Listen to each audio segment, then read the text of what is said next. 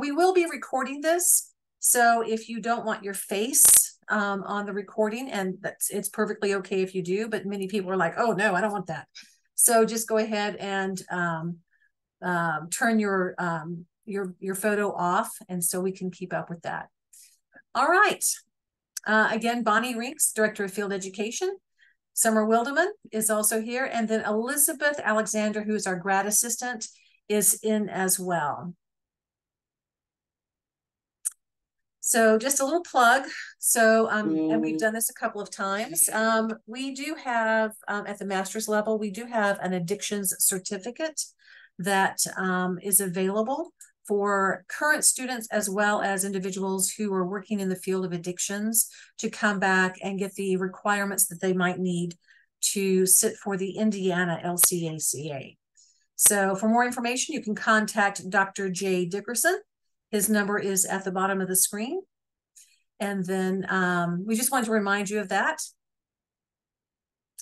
And then just to let you know, since COVID, we have had a lot of students, former students or potential students ask about an online MSW program.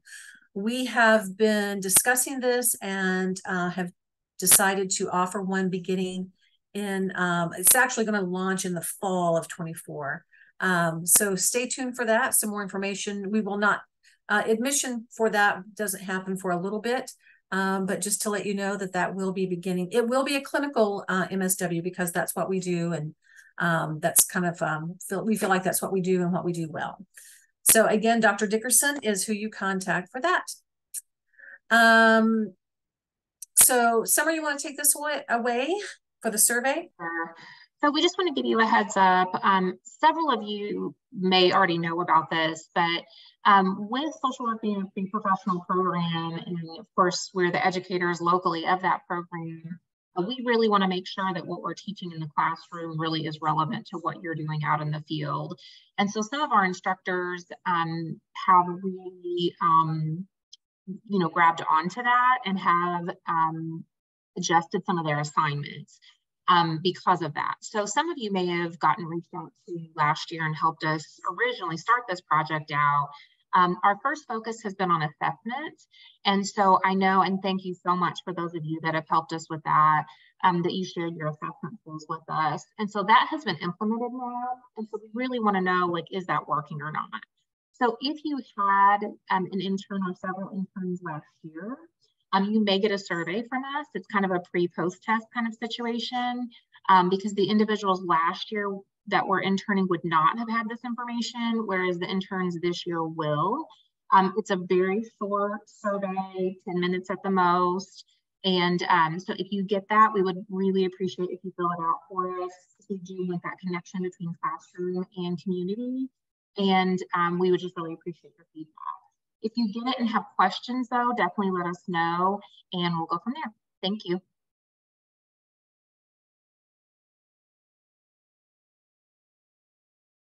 You want to jump back in, Monica? Or we keep going? Go ahead. I was just like, okay. I was talking, but I didn't unmute myself. Okay, that's fine. Okay, so to get back on track now, so now that we're through all of our, pitches and performances. So why are we here today? So really, we started offering this training several years ago, and we felt that it's been really helpful. We really want to make sure that everyone has very clear expectations. This is such an important part of our students' educational journey, and we want to make sure, we want to partner with you and make sure that you have all the information you need, that we have all the information that we need. So really, it's to relieve stress and clarify expectations. So the goal here is to help move from students into professional social workers, and field really is the bridge between those two things. So just to kind of touch on our agenda for today, we're going to talk to you about how students get placed, who's who in each of those interactions, what their roles are. We also will need to touch on CSWE, our accrediting body, so that you know what competencies and behaviors they expect our students to have at graduation, how their learning plans are constructed and what your role will be in those. what to do if any problems occur, frequently asked questions. We do have a few new things that we want you to be aware of. And of course, we'll have time for questions and comments. Hey, Summer. Yeah. You're kind of muffled a little bit. Okay. Your mic is kind of muffled. I'll take over because I know that sometimes you can do some of that. So if you don't mind.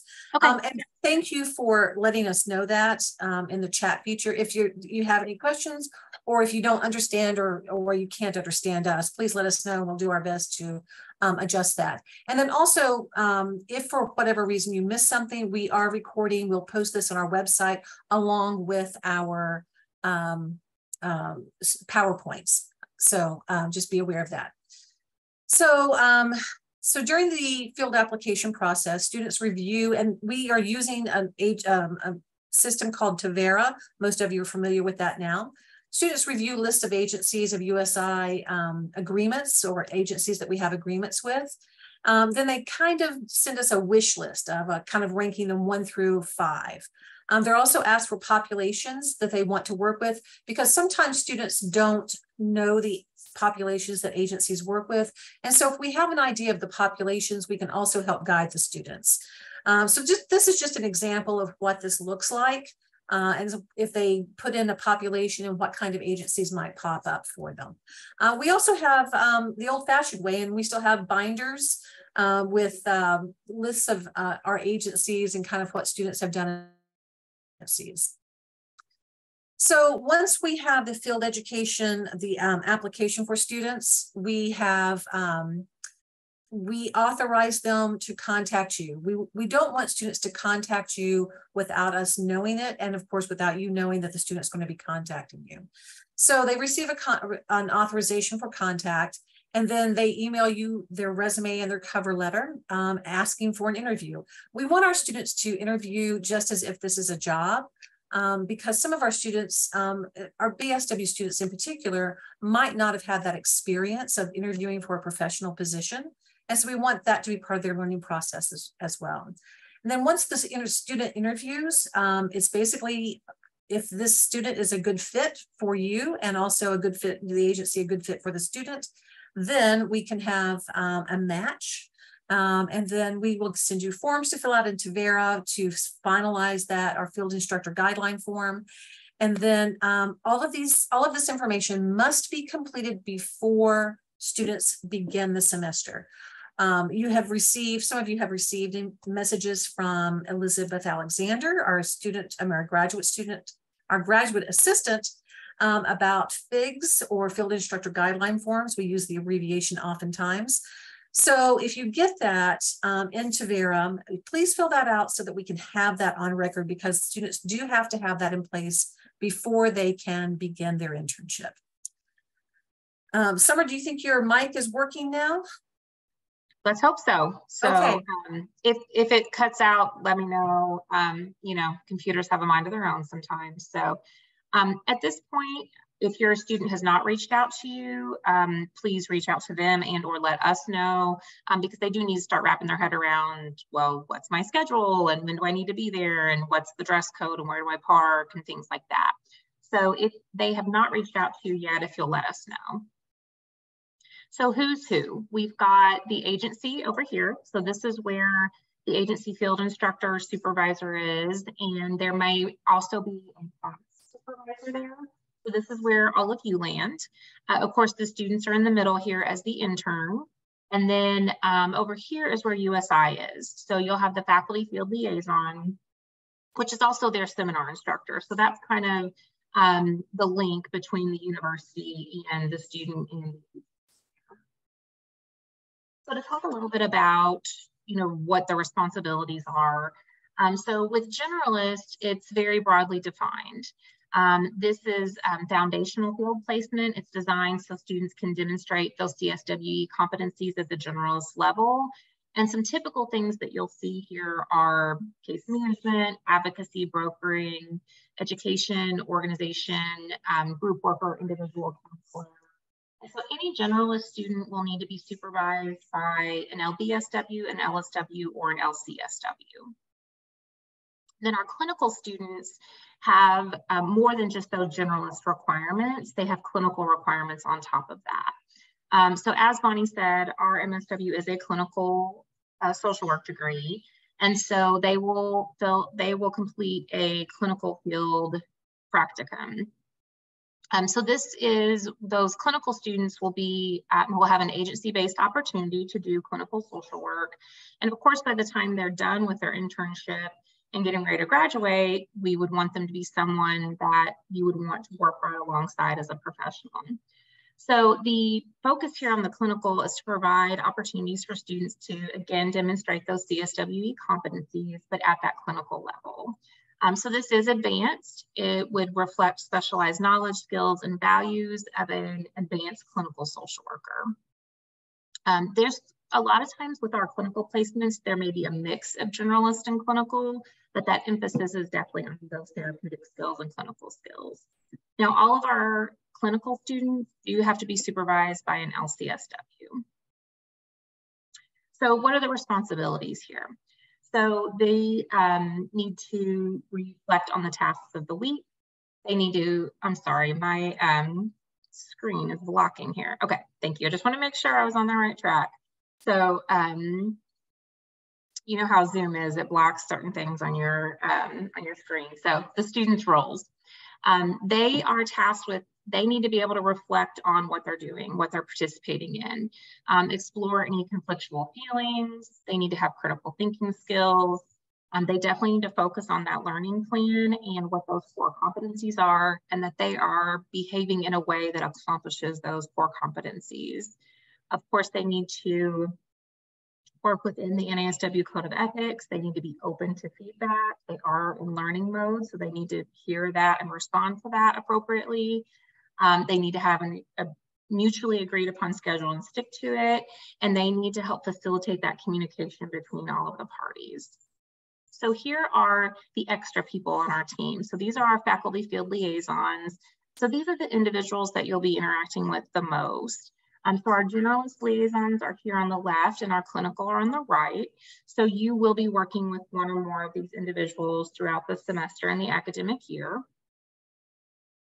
So what is their role? So they actually conduct the seminar class, and the seminar class is to connect and process that academic learning versus that practical field experience and drawing the line between the two. They're responsible for helping with that personal growth of the student, those strengths and challenges. They give feedback just as all of you will. Of course, those professional standards of social work and the code of ethics. They need to make sure that the student is meeting those core competencies and sticking to their learning plan. They will meet with all of you as well as the student to do the midterm and the final to make sure that all of that is on track. And they will help with that communication between the agency and the student. So as far as all of you go, you are responsible for their educational experience in the field. So are they meeting those core competencies on their SLP? Are they utilizing and communicating with their task supervisor if one is involved? You, of course, will meet with the student and the liaison at midterm and final as well and evaluate and sign those two forms. You will actually be reviewing and signing their timesheets as well, making sure that and properly and fulfilling their obligation. And then the other really important piece that you will be fulfilling as the agency supervisor is providing that formal supervision. Now, there's a requirement from CSWE that that's a minimum of 1 hour per week. You can really structure this however you want, but we do encourage you, what typically works best is if it is on a regular schedule. So if it's, every Wednesday at 1, we have supervision or something like that. Now they may need some things in between time as well, but making sure that you have at least 1 hour of really focused, structured supervision per week. And the things that you'll do in that supervision is focus on that personal growth, strengths and challenges, just like the field instructor is doing, giving that constructive feedback and modeling and encouraging those professional and social work standards as well as the code of ethics. So again, yes, you have that formal 1 hour a week, but of course, these are students and they're learning. And so catching them in the middle of things may need to happen as well. And they may need check-in time in between. So as far as the timesheets go, Bonnie mentioned earlier to Vera, we have moved to this new system, and it's been a learning curve for sure, but it is much cleaner and easier than keeping track of all the paperwork that we used to. So they will go in, it looks similar to this. The student will go in, put the dates of the week in, and they will track not only how many hours they put in that week and on which days, but what activities they participated in. And then they will need a signature from you saying, yes, they did participate in those activities. The other thing that's on there is you'll see right here, supervision. That's where they would put in that 1 hour of supervision a week. So you are signing this to say, yes, they did their hours, and yes, they did get their supervision this week. Now, if you're utilizing a task supervisor, the task supervisor can sign off on the hours, but whoever is their official supervisor with the proper credentials will need to sign off on that timesheet as well for the supervision. So just so you know kind of how that works.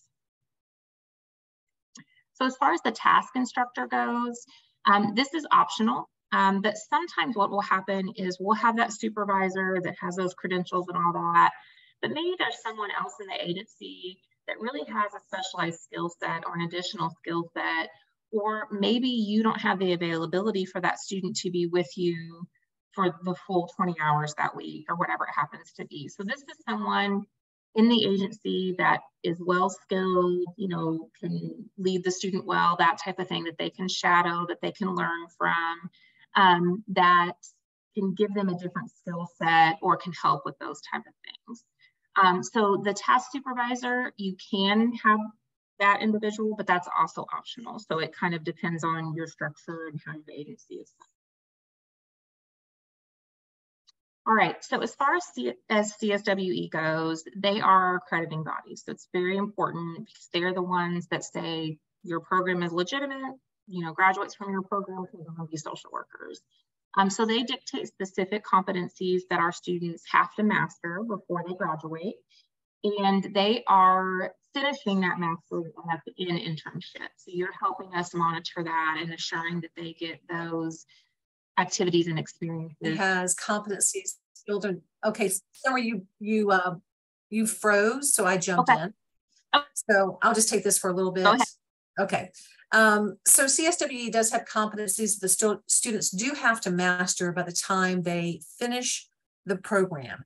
And by finishing the program, that is in the end of April, first part of May. I can't remember the date exactly, but that's when they have to master these competencies. CSWE does a very good job of updating the competencies so they're relevant to the world today. And they just updated the competencies in 2022. So in July of 22, they updated those. We are using those new competencies. So if you have supervised for us in the past, then you'll see that the competencies are slightly different this year. So, and we'll use those for a few years until they update those again. So, so those are really important, and we want our students to master those competencies. And CSWE designates field as the signature pedagogy for social work education. And so we do take this very seriously, and I know you do as well. And so we just appreciate so much that you take the time to make sure that our students, when they graduate, they are ready to go into the field or into the social work profession as an entry-level social worker. Think about training them to be your colleagues. So just really quickly, we want to go through those competencies. Of course, demonstrating ethical and professional behavior, advancing human rights and social, racial, economic, and environmental justice, engage in anti-racism, diversity, equity, and inclusion in their practice, engage in informed research and research-informed practice, engage in policy practice, engage with individuals, families, communities, groups, and organizations, assess individuals, families, groups, organizations, and communities, and intervene with individuals, family, groups, organizations, and communities. And then finally, evaluate practice with individuals, families, groups, organizations, and communities. And sometimes supervisors, especially if you're doing direct practice, you might not be involved in that assessment piece. But someone in your organization is, and so that's why you fill out some of the forms you fill out. So helping students understand that it's not just doing social work practice, but evaluating the practice and making sure that it's effective. I do want Summer to work on the student learning plan, because Summer is one of our faculty liaisons and she teaches a seminar section. So she works with students on their student learning plan all the time. And so I do want her to take this piece. And then if you're muffled or whatever, I'll just jump in. And I apologize that technology is not my friend today. I don't know what the issue is, but yes, please still just interrupt me if, you know, I freeze or whatever happens. So as Bonnie stated, I am one of the seminar instructors for the BSW students for generalists. And so you may end up having to talk to me more often. So the SLP is now in Tavera as well, just like the timesheets are. And basically what we do with the SLP is we turn those CSWE competencies into something that's measurable, so into an actual behavior. So the student will actually go in, and so you'll see here, like, for example, so, you know, here's competency 1. So then these red boxes here, the student will actually go in and type in, this is the behavior I'm going to engage in to master this competency. So they will go in and fill that out. They may ask you for feedback on that and, you know, maybe some help or some brainstorming examples. And then once they've put all of that in, you will sign off on it as well as the faculty field liaison to approve it. So when they are developing this SLP, it's really similar to doing a treatment plan or a case management plan with a client. You want to make these goals SMART, you know, specific, measurable, achievable, relative, and timely. So really, you know, help them think through that sometimes when they are asking you questions about that. So they will write in those specific behaviors. And like I said, they will, when they're done doing that and it's complete, that's usually within the first month of them starting, you'll sign off on it as well. So this is just to give you an example, turning those competencies into behaviors. So competency 1 is all about that ethical and professional behavior. And so, for example, you know, this is a SMART goal. You know, I will review the NASW Code of Ethics at the beginning of the summer. I will attend agency trainings. You know, you can measure that. You know what time it has to be done by, you know, that type of thing. So that's just to give you an example there. We talk about the SLP a lot in class before they fill it out. But then also, like I said, they will very likely ask you for feedback as well. Like, does this make sense? Does this look right in this area? Or I can't think of an activity for this particular competency. Can you help me brainstorm that? Those types of things. And as the instructor, we go through and help them with that as well when they have questions. It can be a very daunting document when they first open it because there's 9 competencies and there's several behaviors under each competency, but we survive every semester and get through it. So, all right, so the SLP is what you're going to evaluate at midterm and final. And so that's a little bit down the road, but we wanted you guys to know what it looks like and how you rate it. So here's the rubric for that. It's a 1 through 5 scale. So at midterm, if for some reason the student maybe hasn't gotten to that task yet, or maybe it needs to be reworded or something like that, you potentially would have an outcome. 1 would be that this practice has not emerged yet. 2 is that the practice is beginning to emerge. 3 is that they are developing this behavior. 4 is they are approaching consistency, and then 5 is that they consistently demonstrate it. So at midterm, if we have, you know, some 1, 2s, and 3s, that's expected, because if they're already at mastery at midterm, then, you know, why are they there for another semester or half a semester? So that's very common. If you have any NAs at midterm, though, those cannot remain at final. And so if you have any of those at midterm, make sure that you address it. And you may need to either change that behavior, you know, maybe in August or September when you filled it out, you thought, oh yeah, we're going to get to that, and maybe something's changed. It's okay. It's a living, breathing document. We can always make changes to it. Or it might just be something, okay, yeah, we haven't gotten to that yet. We know we're going to address that in November or something. Totally fine. We just can't have any of those NAs at final. The goal at final is to have all 4s and 5s, if at all possible, because again, at final, you know, they're getting ready to graduate. We want them to be able to walk into a job. So 4s and 5s are expected at final if they've earned them, of course. So the midterm is just a snapshot of their current progress. Sometimes students get really caught up in that 1 through 5 scale and comparing it to an ABCD scale. And so some of them panic if they have 3s because they think that's a C, but that's okay. This is not a grading scale. It's really just a snapshot of accurately where they're at the time. And we do try to reinforce that in the classroom and encourage all of you to reinforce it at the agency level as well. So this is just to kind of give you just a visual of what this looks like. So the SLP on Tavera feeds into the midterm. And so when this pulls up at midterm right here where it says task, it would be whatever the student typed in. And then you would have this opportunity here to rate them.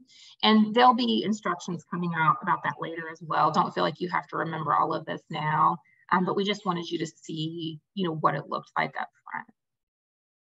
So I jumped ahead of myself here, I apologize. So at the midterm, there are a few additional questions. So you will rate their SLP, but then, you know, as you know, with students, of course, they are working on those social work skills, but they're also working on those professionalism skills, those workplace skills. So at midterm, there are a few extra questions that we have you answer as far as their professionalism and their behavior. So, you know, are they utilizing supervision properly? Are they coming to work on time? Are they following dress code? Things like that. It's really good feedback for our students and for us as an educational institution. And so those will be some extra questions that you'll see at midterm. Then we talked about the final. The final works the same way that the midterm does. All of those SLP competencies and behaviors dump into the midterm. You do those scores. And then when it comes to final time, all of those behaviors and those midterm scores dump into the final. And so you'll get to see across the board what that all looks like. And again, we do expect mastery at the end of that. So we hope those are 4s and 5s. Just a note here at the bottom, that midterm and final, we do encourage all of you to schedule an hour for it. Many times though, especially the students doing well, it'll be about a 20 to 30 minute meeting. So we just want to kind of have you a heads up so you know what to schedule for and what to know there. Most of those happen via Zoom. You can do them face-to-face or over the phone as well. It depends on everyone's schedule and comfort level, and we'll let all of you discuss that with the students and the faculty field liaison. Just a note here about signatures. When you go into Tavera and when you get an email, it says, hey, you know, we need a signature. There's 2 ways that you can do it. If you click here, you can just sign it with your mouse. I know me personally, that looks like a hot mess and I hate doing that. So I try to avoid that one. Tavera also has the option that you can put in your password to sign it. I usually do that. You know, again, it's whatever your comfort level is. We just wanted to point that out to you. We had a couple supervisors when we were trialing Tavera last year, be like, oh, I didn't know that. So we just wanted to point that out to you during this time this year. All right. So one quick note about grades. So that is a concern for a lot of agency supervisors is, you know, I'm not an educator. I don't want to be responsible for their grade. And you are not. That is definitely the faculty's responsibility, but we do take your feedback into consideration. And so that feedback that you provide throughout the semester, at the midterm, at the final is very valuable. So we are responsible for that grade, and they have other things they have to do as well. They have homework assignments and things that they do in class. So it's not just their performance in field. But we just wanted to let you know that where that balance is that we are responsible for the grading, you are not, but that we do take feedback into that, and it's very valuable to us and it is desired. All right, Bonnie, do you want to take over this part? Sure. Thank you. So we do our best. We work with students. We provide orientation to students. We provide a lot of feedback to students, both prior to field and then also in the seminar class. But there are times that problems occur. You know, prevention is best, but sometimes problems occur. So what we want to let you know is we are always here. The faculty liaison is here. If there's an issue, pick up the phone, send an email, and notify us as quickly as possible so that the little problem doesn't turn into a big problem. So it's kind of like at home, when everybody is on the same page, things run well. So if a problem occurs, whether it's coming in late or not dressing appropriately for the activities, for example, if you're working with children on a daily basis, you might not dress in a suit. But if you also go to court because of those children, you might need to dress in a suit. So just, if it's a little issue about that, make sure that the student understands the expectation, meet with them, address those concerns matter-of-factly, identify the problem early. Most students, once they are aware that there's an issue, they will correct. And so that's why we want you to address it early. And then you can just do a quick documentation, whether it's an email documentation or something like that, so that students have it verbally but also in writing. Now, if the problem can persist, make sure you notify the faculty liaison. Sometimes you can set up a meeting between the faculty liaison, you and the student, and it doesn't have to be just at midterm at final. So if 6 weeks into the semester and you're going to have a midterm in a couple of weeks, but there's been an issue, you've addressed it, but you're still seeing some signs that the student isn't correcting it, then that's the time to contact the faculty liaison or myself or Summer. We will always loop the faculty liaison into that conversation, but just let us know, even if you have something coming up. So don't wait. Immediate concerns to address with the liaison are attendance, tardiness issues, any kind of policy violations. We want to make sure that also that they are following ethical guidelines, NESW ethics, as well as any particular guidelines or policies you have in your agency. And if a student is resistant to feedback, please let us know, because that's one of the things we tell students, that when they are receiving corrective feedback, and that's how we phrase it, as corrective feedback, it's for them, their growth and their development. It's not because we're trying to, shame them, but it's how you learn. If you have that information, you can correct it. But if you don't get it, how can you correct it? So if they're resistant to feedback, we also need to know that, because we can help facilitate that.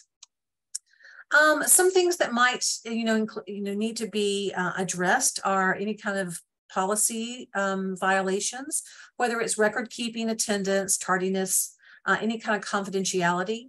I did have a situation a couple of years ago where a student was confused about electronic communication versus paper, literal pieces of paper communication.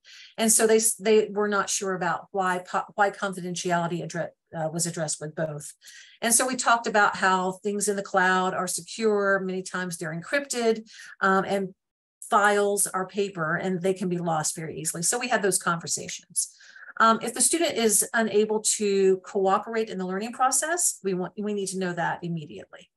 If they're not meeting their learning expectations, and that's why we have a student learning plan, we also need to know that as well. So any kind of unethical conduct, whether it's physical or verbal, we need to know if they have violated any kind of drug or alcohol policy. Our students are adults, and so they can certainly have a beer and pizza, but what they can't do is have a beer and pizza, then go back to your agency. So just just be aware of those, any kind of sexual misconduct or any kind of violation of the code of ethics. And then our field manual is on our web page. We have just updated that as well. And we'll send that link out to you when we get that published on our website. Now, our job is to turn our students into professionals. And that's kind of what you guys are. So, and it's really, like I said earlier, it's very heartwarming when we see our former students also taking on those leadership roles and supervising students that have come behind them. So turning students from students into professionals and leaders in our community, because let's face facts, all of us will one day give up the mantle to students coming on. And so we want to make sure that they are trained, they are competent in social work practice, they can be leaders in their community. And so we're turning them from party animals. And by the way, these are all IU students. These are not USI students. The ones on the right are the USI students. So turning from party animals to young professionals. Just some frequently asked questions. And if we don't cover these, please either unmute yourself and ask a question, or if you don't want to do that, you can type it in the chat. And there's 3 of us kind of watching the chat as well. How many hours do the students need to complete? So this fall, if you're an undergraduate, if you have an undergraduate student, a BSW student, they need a minimum of 150 hours, and that does go all semester. So if they reach 150 hours at Thanksgiving, they still have to continue to go to your internship site those additional 2 weeks. We tell students to try to do 10 to 12 hours per week. That will give them a little more than 150 hours. But if something happens and, God forbid, they have a car wreck or their mother becomes very ill and they have to be out of the internship for a period of time, it gives them a little bit of a cushion so they are not continually behind on hours, because that stresses students out, and it stresses agencies out, and it stresses us out. So we tell students to build in just a little bit of a cushion in the event something happens. It's kind of their insurance policy. If you have a student next semester, an undergraduate student, they complete 300 hours a semester. And that, again, that cushion is 20 to 22 hours per week. This one in the spring semester, that's the one that undergraduate students tend to worry about the most. They can do it. We have a very good track record with our students, but they do tend to be anxious about it at the beginning. During the summer, our generalist MSW students, and those are students who do not have a BSW that have to complete a generalist internship before they go into their clinical year, they complete 425 hours, and that averages out to 30 to 35 hours per week. And then our clinical students are in the same agency, both fall and spring semester. They have to complete a total of 300 hours, and that's 20 to 22 hours per week. Now, if they are also working on the addiction certificate, there are additional hour requirements as well as a few other particular things for the addictions certificate. If you have any questions, we'll post this, and you can have all this information. So we share this important dates with our students. We post it on their Blackboard page. You can also have it. The biggest question that comes up is, when can I do my internship? Can I do my internship on the weekends? And the answer is, if your agency is open and the student has appropriate supervision, in other words, a social worker who supervises them, and they have appropriate activities to do on the weekend, then yes. While we don't typically have classes on the weekend at USI, we are open. The same is true of evenings. If there's appropriate supervision and the tasks and activities are appropriate to their internship, then yes, they can do evening hours. But what happens a lot of times is like most people in the world, don't have weekend hours or evening hours. So while the agency might be open, you might not be doing those social work tasks and activities. So that's where students sometimes get confused about when they can be at their internship. And then they cannot be at their internship. And this is a liability issue. We got this from risk management, not Bonnie and Summer deciding when they can do these things. But students are covered by university liability insurance. And so kind of the rule of thumb is, if the university is closed, for example, Thanksgiving break or Christmas break or whatever, then students cannot be in their internship. There are times, however, that the university is open, but there are no classes. For example, fall break, we are still working, we just don't have classes. Assessment day, there are no classes, but we're still working. So those kinds of things. So sometimes students get confused about that. So we give this information to them, and we can also share this with you as well. And then if you have questions, you can always ask us. So what if my intern does not complete all of his or her necessary hours? They do have to complete the minimum number of hours to move on to the next internship. For example, a BSW student would have to complete a minimum of 150 hours and meet the competencies before they're eligible to start their spring internship. Now, we have had a couple of situations because life happens. All of us remember COVID because that was a big, crazy period of life in which sometimes students didn't have quite the number of hours. And so we do have the option of giving an incomplete, but that incomplete has to be completed before they can begin the next internship. So the bottom line is contact your faculty liaison or me or Summer if that's a situation. And then we can work with the student, work on a kind of a performance improvement plan. And then we can help work with this. So let us know if it doesn't look like the student's going to finish. And then are the students allowed to attend any events or agencies outside of their internship?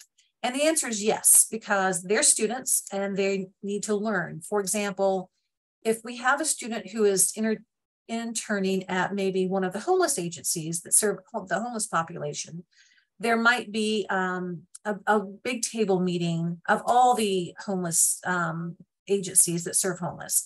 That's a great learning opportunity for students. And so, yes, the students can attend those. Is there a training that would be very beneficial for a student to attend? The answer is yes, they can attend those trainings as well. And we do encourage students to take advantage of those because, again, they're students and they're learning. What would not be appropriate for a student to do is if they're involved in like Girl Scouts, Boy Scouts, church activities, and they're having a Boy Scout jamboree, or the church is having a I don't know, a training for Sunday school teachers or whatever, that's not directly related to social work, although many social workers do these things.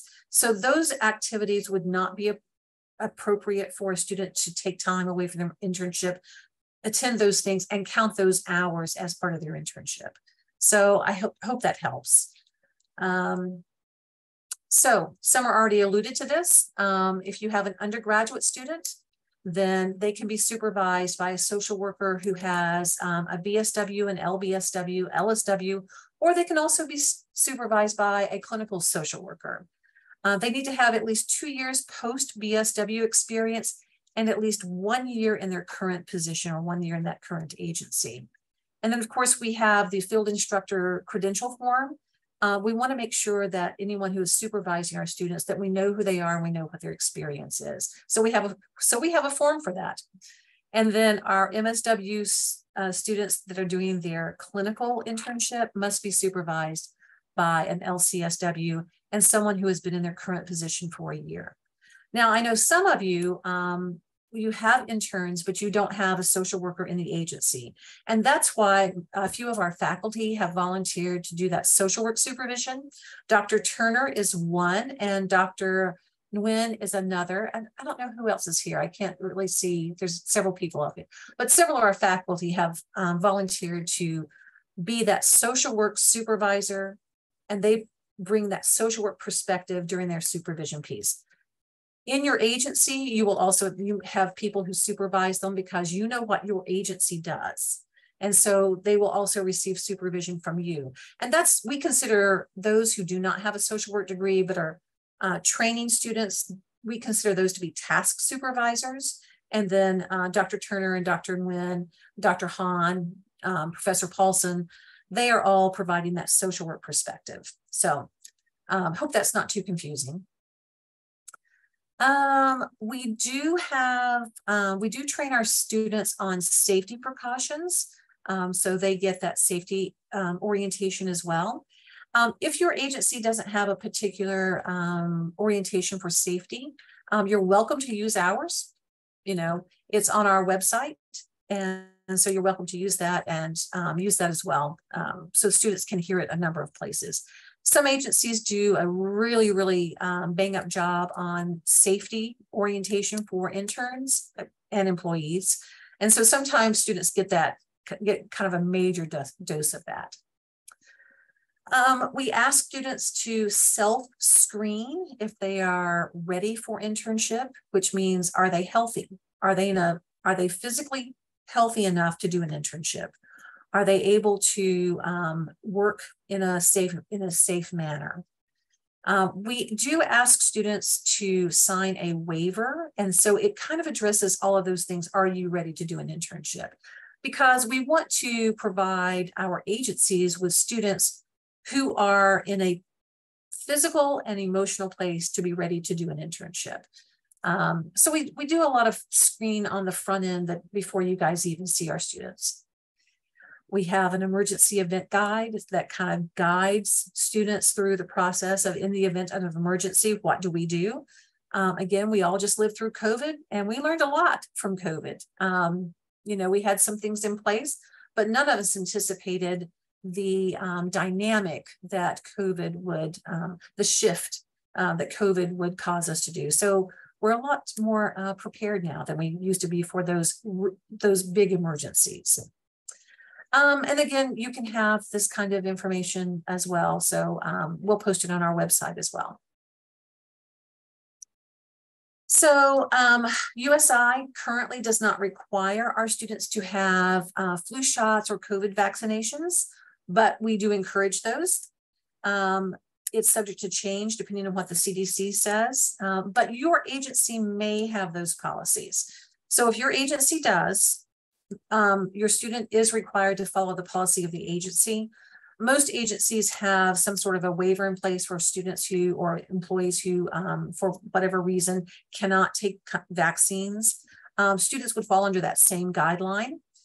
And then if your agency requires, a TB test, drug screen, additional background checks, if your intern if you're expecting your intern to do that, and those are requirements by your agency, then the student is also required to do that. So we like for the students to know those things ahead of time.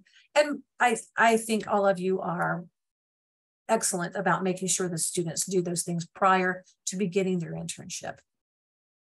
We have students do background checks as part of their application to field.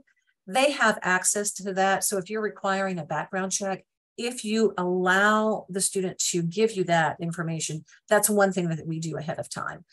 Drug screens we don't do because they're basically a point in time.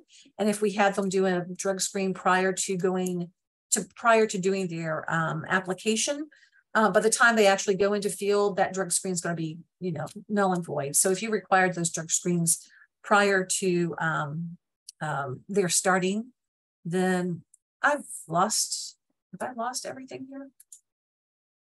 Oh, my screen just went blank. So I do apologize.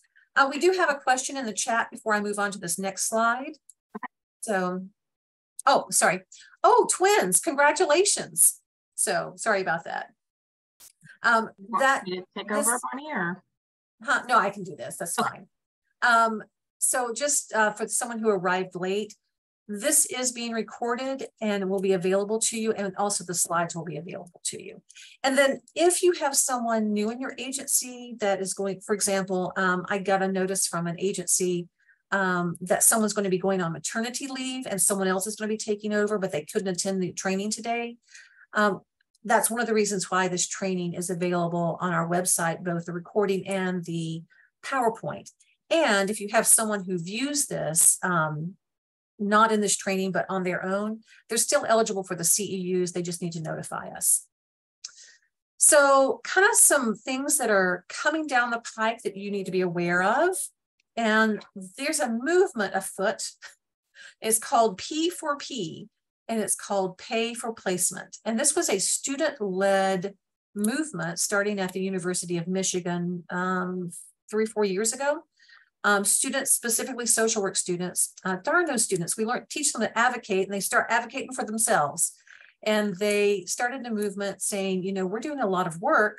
We should be paid something for our internship. So that's kind of what's coming down the pike. And this is a national movement. So you'll probably start hearing about this, and you'll probably hear students ask for if the internships are paid. I know a lot of agencies have moved to some sort of a stipend or paid internship or grant or agency of employment or something to try to attract interns, because interns are a great way to get future employees. So just be aware that this is going on, and you know, students may ask about it. Let's see. We talked about this before. If you don't have a social worker on staff, you might have a social worker who serves on a board. And we've had that situation where that social worker who's on the board volunteers to do the supervision. We also have faculty who have volunteered to supervise students, and we're really grateful. The cool thing about social workers is we try to help each other out. And so just because you don't have a social worker on staff doesn't mean you can't have an intern. We just have to number one, know about it. Number two, find someone to do that supervision. And we can do that a couple of different ways. So reach out to us. We're willing to work with you. And because there's a lot of agencies out there that do great work. And it's also a great way to start getting social workers in your agencies. So we can share whatever training materials with you and others. Just ask us. You do receive Category 2 CEUs for this. For supervising students. This is Indiana in ASW. So if you're in Illinois or Kentucky, it's a little bit different, but you can get CEUs, Category 2 CEUs for providing supervision. Of course, those of us who are licensed, you know, those CEUs will really come in handy. So you can get that for this. And if you need something from us saying that you supervise someone, we're happy to provide that information so you can put that in your portfolio or your file or whatever. Okay, fantastic. We have like 5 minutes left before 1 o'clock. I know we've thrown a lot of information at you. If you have questions, go ahead and unmute yourself, or if you want to raise your hand, that's fine. Or type it in the chat feature. So if there's anything we haven't covered that you have a question about, please ask.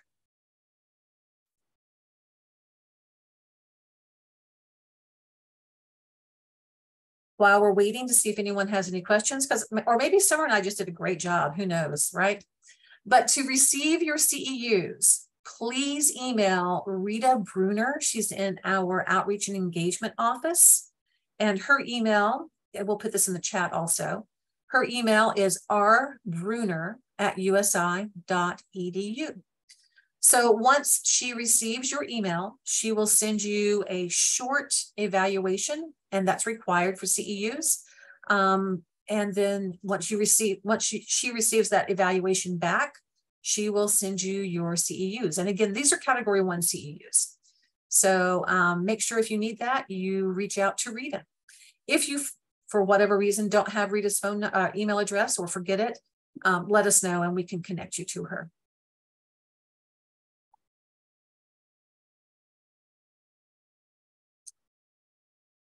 Let's see, anything else? Summer, did we miss anything?